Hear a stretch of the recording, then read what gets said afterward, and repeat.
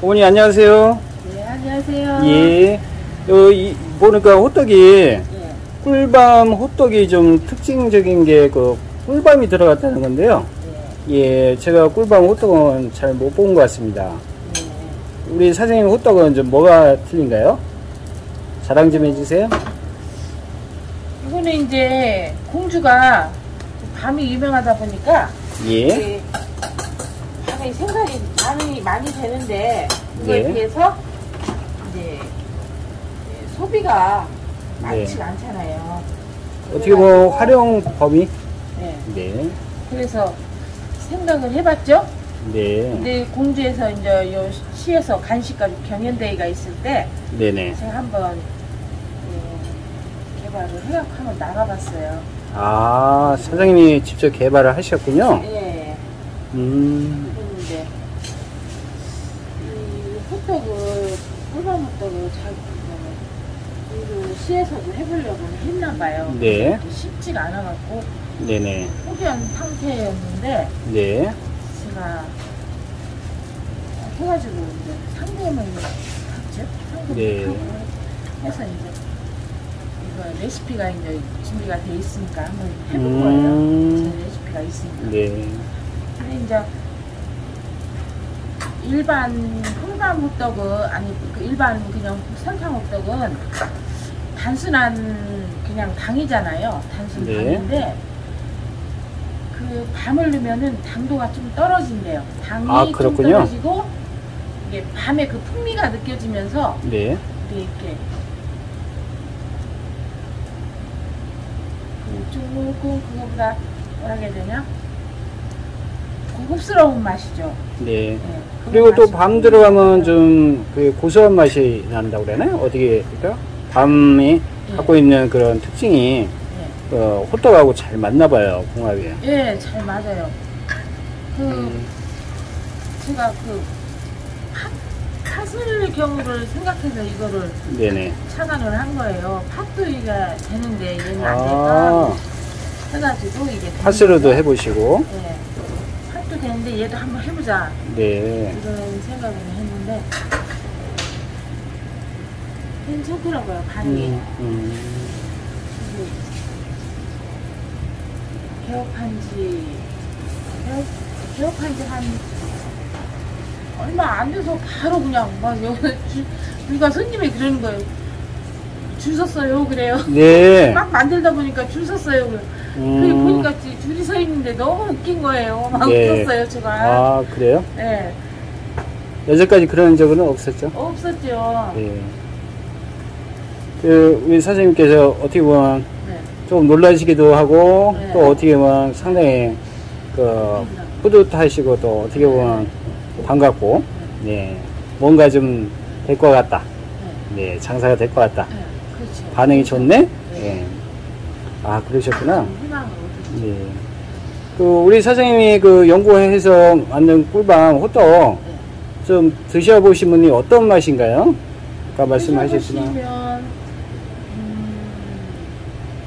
그냥 뭐 일반 호떡하고 거의 비슷한데 네. 이제 밤이 들어가서 풍미가 다른 거죠. 네. 풍미가 좀 있는 거죠. 그냥 단순한 설탕 호떡하고는 다르대요. 네네. 그게 좀 다른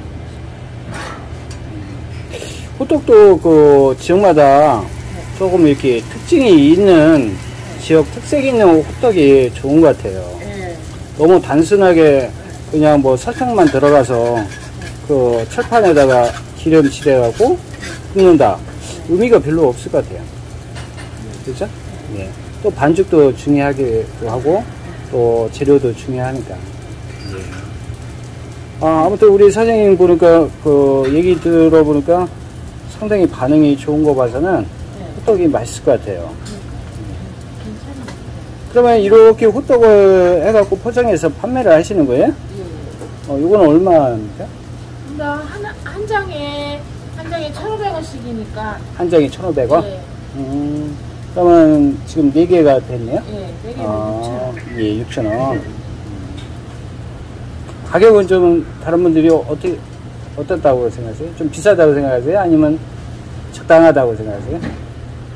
그렇게 이제 1,000원짜리 호떡을 파는 집이 많잖아요. 네네, 맞아요. 밀가루 호떡이라고 해가지고 그런 거는 1,000원씩 파는데 저희는 찹쌀호떡에다가 찹쌀호떡. 네, 그래서 밤까지 드니까 이 밤이 네네. 이거를 저희는 밤을 직접 저희 산에서 직접 주워와서 직접 삶고 다 해요. 그러셨구나. 그렇게 해서 하는 거고. 그만큼 손도 많이 가시고 정성도 많이 들이시고. 공주는 밤이 많으니까 이제 비행기로 네네. 그거를 이제 약을 주잖아요. 맞아요. 네. 그런다고 그러대요. 네. 근데 저희는 어떻게든 산을 구입했는데 그 밤나무가 있더라고요. 네. 옛날에 이렇게 심은 거라고 하더라고요. 근데 뭐 약 안 줘도 네. 밤 주워다가 쓰니까 쓸만 하더라고요. 벌레도 별로 안 먹고. 그래서 약을 안 줘요. 이 정한밤은 좀 알이 좀 크죠? 예. 그 자체가 그 단단한 걸로 알고 있거든요. 제가 맞는지 모르겠는데. 그러면 우리 선생님이 이거 호떡으로 해서 좀 대박 나셔야 되겠네. 네. 그리고 아까 좀 이 주민들하고 말씀을 나눴는데요. 월요일서부터 토요일까지는 좀 많고 일요일 날은 좀 쉬는 분위기라 이렇게 얘기를 하시더라고요. 네. 좀 언제쯤 오시면 관광객들이 좋아하실까요? 관광객들은 아무래도 토요일 날. 네. 토요일 날 좋아서. 그래요? 토요일 날 많이 오니까. 네.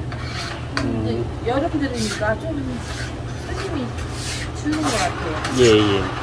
좀 호떡이 뜨거운 제품이라 좀 조금 비수기는 비수기죠?